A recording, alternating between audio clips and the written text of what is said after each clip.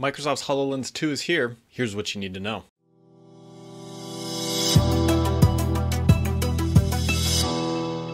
What's up everybody, Brett here. And Microsoft today announced the HoloLens 2 right on schedule. Back in 2017, I said they would announce it today, and well, here we are.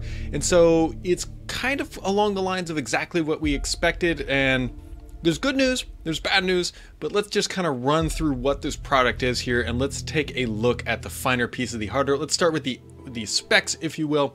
So it's got a 2K 3.2 3x2 light engines.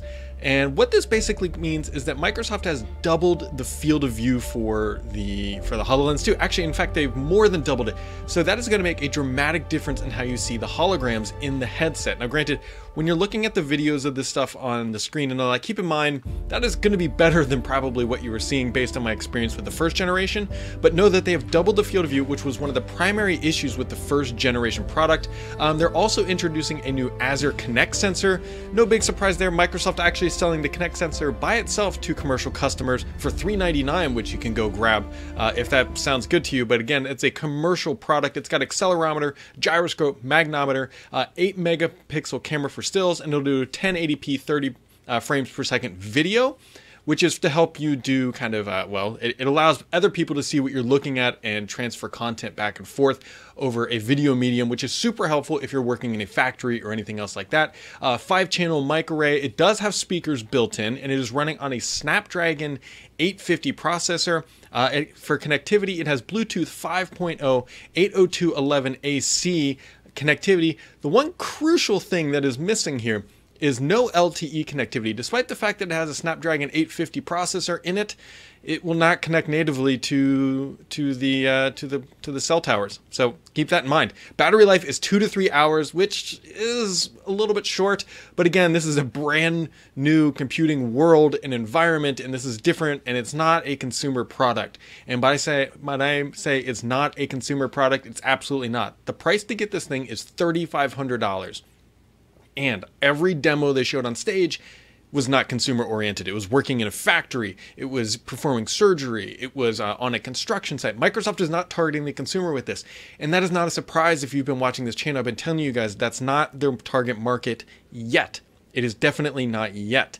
Primarily because it's too expensive. The frame of the device is actually made of carbon fiber. The reason they do that, hey, it makes it lighter on your head. Downside is that's more expensive. Big change too is that the visor on it flips up now. It flips up to get out of your way, which makes it easier to jump in and out of a hologram world and seeing like actual reality. And so 6 degrees of freedom tracking. It has significantly improved hand tracking, by the way. The demos they were showing off make it a lot easier to just manipulate with your fingers. So you don't have to do it in a slow motion or real touch defined.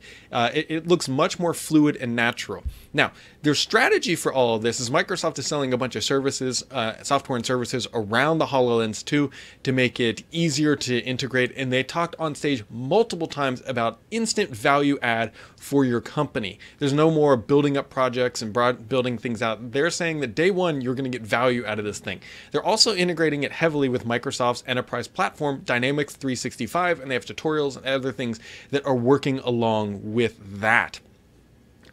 It will fit over your glasses, so if you wear glasses, no big surprise there, the last one worked.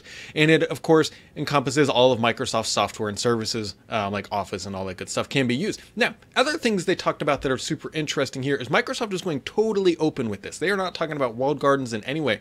They are saying that you can build your own app store that lives outside the Microsoft store. So if you're a company and if you're Adobe and you want to build an Adobe HoloLens store, you can do that, and it'll be a first-class citizen. Browsers, been a big topic of Microsoft's lately. They're building a Chromium-based browser. Firefox is building a native browser for HoloLens. Now, there's also going to be the Microsoft version, but HoloLens is going to be there. They are going completely open. There is nothing off limits with this, and it's a smart move from Microsoft. They want the HoloLens to be the hub of this next generation of computing, and they're not limiting it in any capacity because they know that, hey, if they said it had to go through the Microsoft store, that's a big limiting factor to a lot of different companies. So by making the hardware open, it's kind of crazy to be talking about Microsoft and open so much, but that's the world that they live in. And so this device is available for pre-order right now for $3,500 if that's what you want to do. Now, the consumer side of it, which is what a lot of people are probably disappointed in, but again, It's not targeted at that. It's in the works, but you got to remember, Microsoft makes most of its money in the enterprise. They still hold a $480 million contract to the military. That's where they make their money. That's how they're going to drive that price down. It went from $5,000 for the old one to $3,500. So you can imagine we're probably 1 or 2 iterations away from it being closer to a much more palatable price point of say, even $1,000. So a couple things to note here. It's coming quick. You can pre-order it now. It is a significant improvement over the first generation one. No major surprises. We got the wider field of view. We got the Snapdragon 850 that we knew. We knew that it was going to be a higher resolution displays. Overall, it looks like a great update from Microsoft. It really does. I question announcing at Mobile World Congress because that was an interesting venue and the audience did not seem to care about any of this stuff. I gotta say, this is really, really, really cool technology, and I'm gonna be curious to see how else Microsoft can apply this. But at the same time, it's gonna take some time for it to work its way down to the consumer level.